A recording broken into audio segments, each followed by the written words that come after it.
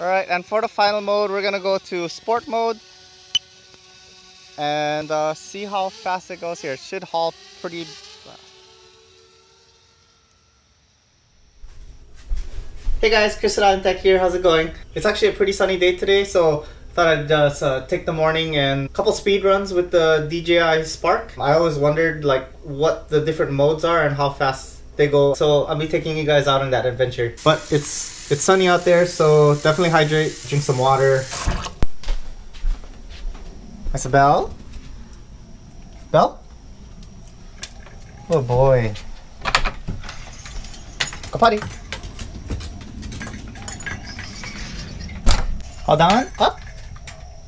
Oh boy, my son. Oh boy. Oh, almost forgot my water bottle. Ah. Okay.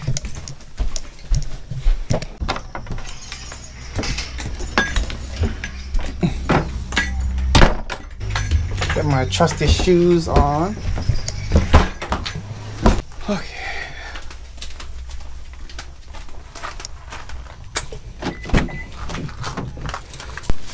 Oh, my drone down.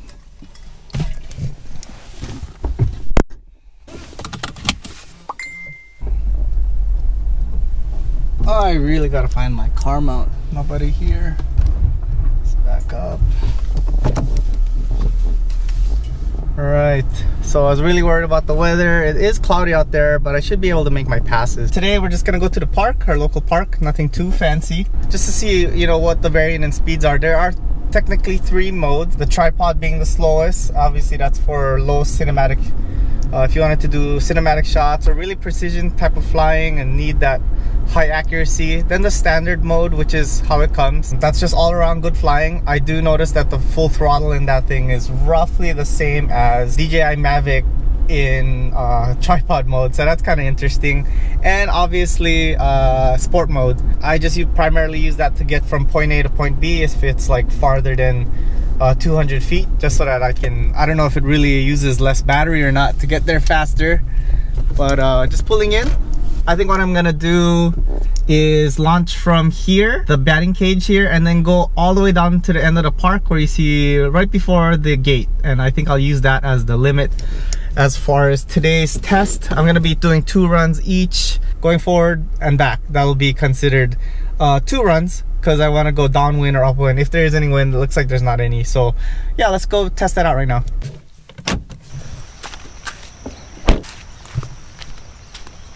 Ooh, I should have wore shoes. It's kind of wet. Should have brought my launch pad. Yeah, this looks about right. I think I can get the top speed going from here all the way to down there. I should be okay. So yeah, let's get all situated. The Spark, let's make sure we take off the cover.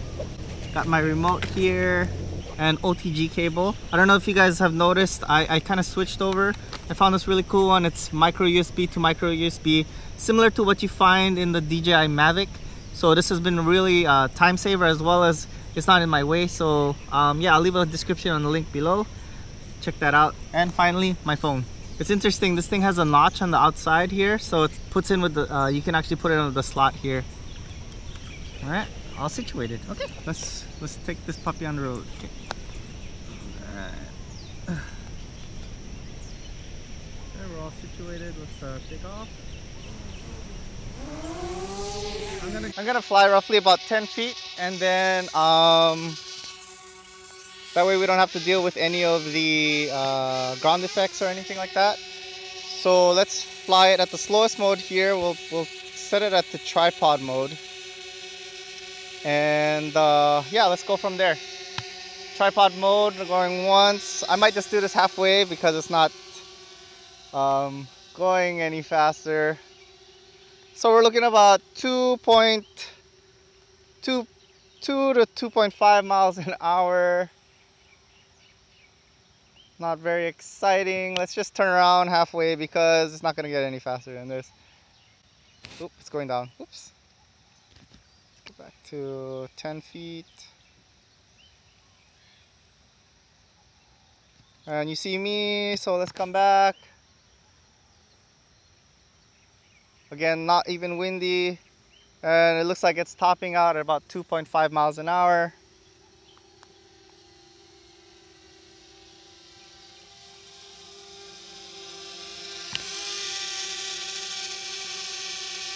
Let's turn around again. Not very exciting here.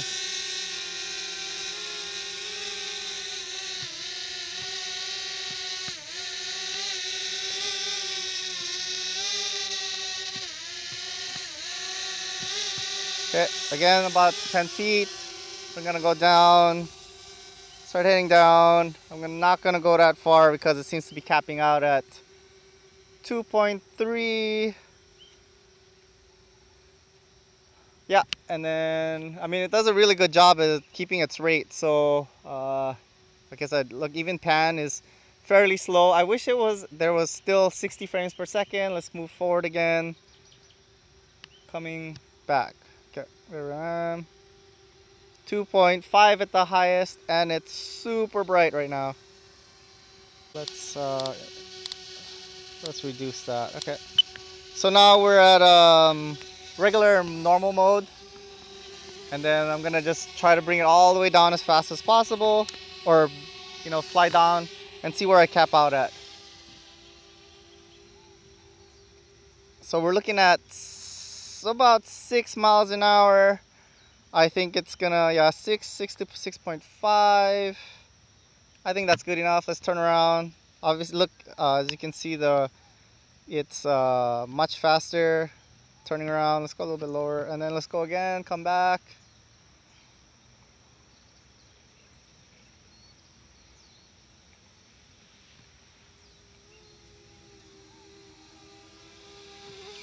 Yep, about 6 miles an hour. Let's go again, down. Seems to have picked up some wind. I don't see any, but yeah, again, about 6.5 to 7, maybe at a good end. Let's turn around, come back.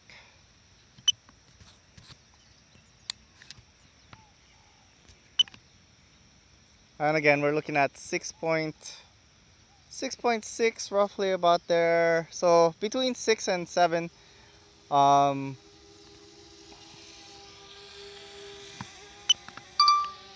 Alright, and for the final mode, we're gonna go to sport mode and see how fast it goes here. It should halt pretty fast. So about 30. Yeah, 30. Okay. Let's turn around. Woo! Super quick.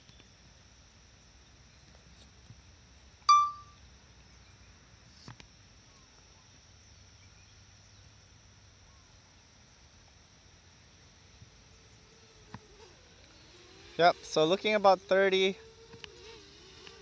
Let's bring it back here.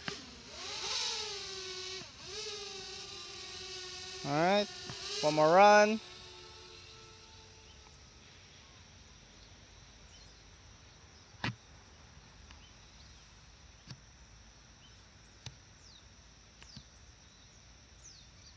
Again, this is full throttle. All my runs have been full throttle, basically pushing forward on the forward joystick. Only releasing right as I come to an end.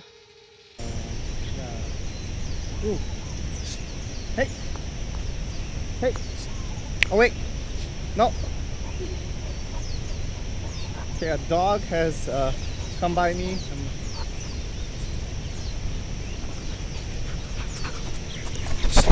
Hey! Oh wait! And I think that concludes today's test. So.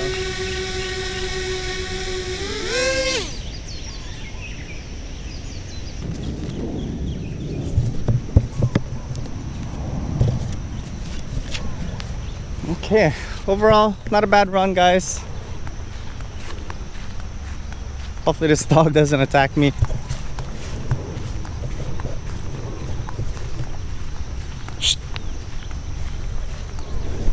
Dog is still following me. I'm not sure. We don't have rabies in Hawaii, so I don't have to worry about anything. I'm just not sure whose dog this is. So,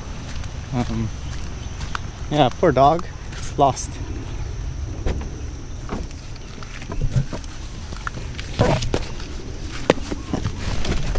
back in my car. All right, guys, just made it back. What did I find out? We did 4 passes. So I took a look at the footage and I just wrote down the highest observed flight speed on the, as far as the footage goes. The slowest mode, the tripod mode, what you're looking at is roughly about 2.5 miles an hour at the highest, the average top speed. That's what I'm going for, average top speed. Again, full forward throttle and then stick going forward. Standard mode where the remote is just here at the normal option. What you're looking at is roughly about 6.5 miles an hour. That's not bad. It's actually, as mentioned earlier, I think that's the same speed at the tripod mode as a DJI Mavic. Finally, at the top end speed, the sport mode, it's 5 times that speed. So we're talking about 30.5 miles an hour at the top end. From this non-scientific experiment, again, I was just looking at forward speeds. I didn't look at lateral, left to right. If you're doing any intricate maneuvers, you're going through trees, fly low, I highly would recommend flying at the tripod mode. The sensitivities are really low, which means you shouldn't see that much jerkiness.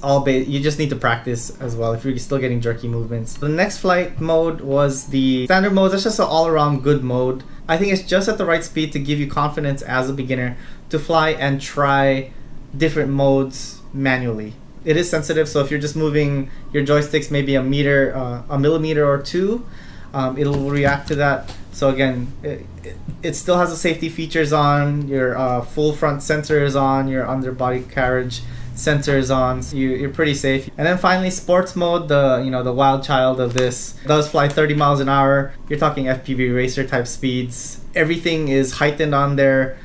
Do keep in mind that it does lock out the one axis of the gimbal. You can still go up and down like this, and it'll try to level at times, but no, it's just strictly for fun. I don't fly in this mode too often just because the front sensor is not on. It's just meant to haul to make sure that you get to your destination. That's what I use it primarily for anyway. Today I just wanted to focus on average top speeds for the different modes for the DJI Spark. Hopefully you guys found this informative. If you guys did, if you guys like what I showed today, give me a thumbs up. I'd like to know what flight mode you guys usually fly at and how you guys use each one. I'm really interested to hear from anybody who's an FPV racer. What do you guys think about the Spark? Yes, I know a lot of you guys will say it's garbage, but can you use this as a racer? And if so, what would DJI need to do to make this a good training racer? Just leave a comment below. Subscribe to my channel, guys, if you guys already haven't done so. I do thank you guys for the support, tuning in, listening in on my tech reviews and aerial tips that I've been giving. I do want to continue to bring this kind of content to you guys. I would appreciate it if you guys recommended my channel to other people, have them go check it out. And finally, top priority when flying one of these drones, so fly safe and mahalo plenty.